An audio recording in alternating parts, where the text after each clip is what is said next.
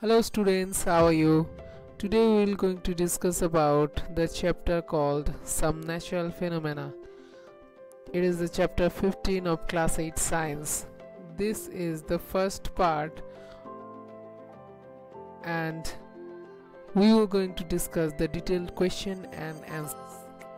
So the first one is select the correct option in the question 1 and 2. So here you can see the first question, which of the following cannot be charged easily by friction? The options are a plastic scale, a copper rod, an inflated balloon and a woolen cloth. We know that the answer is copper rod. Why? Because in copper rod the electricity is not static, it is a movable electricity, so you cannot charge the copper rod easily by friction. Next, when a glass rod is rubbed with a piece of silk cloth and the rod, the options are and the cloth both acquire positive charge. The rod becomes positively charged while the cloth has a negative charge. C.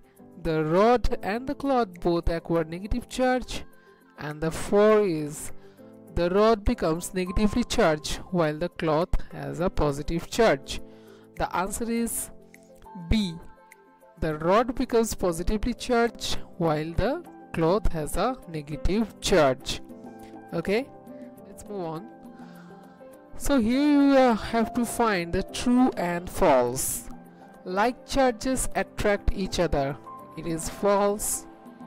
We know that like charges always repels each other. Next, a charged glass rod attracts a charged plastic straw. Yes, it is true because the nature of the charges in glass rod and a plastic straw is not the same, and we know the opposite charges attracts each other. Lightning conductor cannot protect a building from lightning. This is totally false because lightning conductor installed in the building for its safety only. So lightning conductor do protect a building from lightning. Last one, earthquakes can be predicted in advance. This is totally false. Earthquakes cannot be predicted in advance. Okay, next, sometimes a cracking sound is heard while taking off your sweater. In the winter season, you probably heard that a cracking or a sound like chit chit chit chit can be heard when you are taking off your sweater after wearing for a long time. It is because the cracking sound is produced due to the static electricity.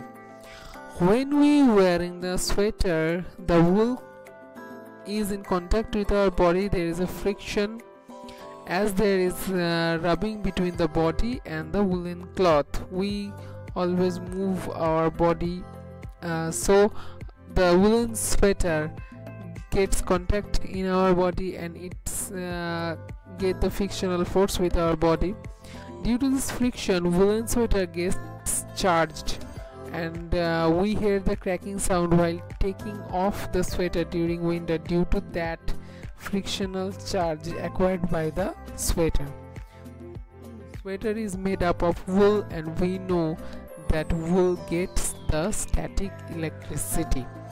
Next, explain why a charged body loses its charge if we touch it with our hand. It is simple because our body can also conduct electricity, and when a static charged body is touched by us, simply the electricity in that body connects with our body, and as a conductor our body send that electricity, that static electricity, to the earth, so it becomes or it loses its charge. Next, name the scale on which the destructive energy of an earthquake is measured. Next is, an earthquake measures 3 on this scale, would it be recorded by a seismograph? And is it likely to cause much damage? So here we have plenty of questions. Let's answer it one by one. First is, the scale used to measure the earthquake is called the Richter scale. Next one is, yes, the earthquake measures 3 on this scale can be recorded by a seismograph.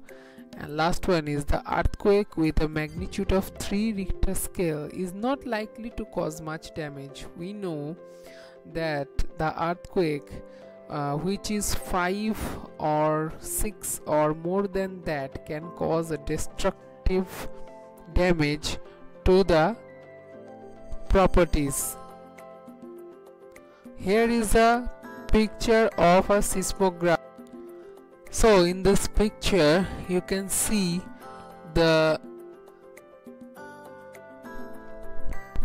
all the structures of a seismograph.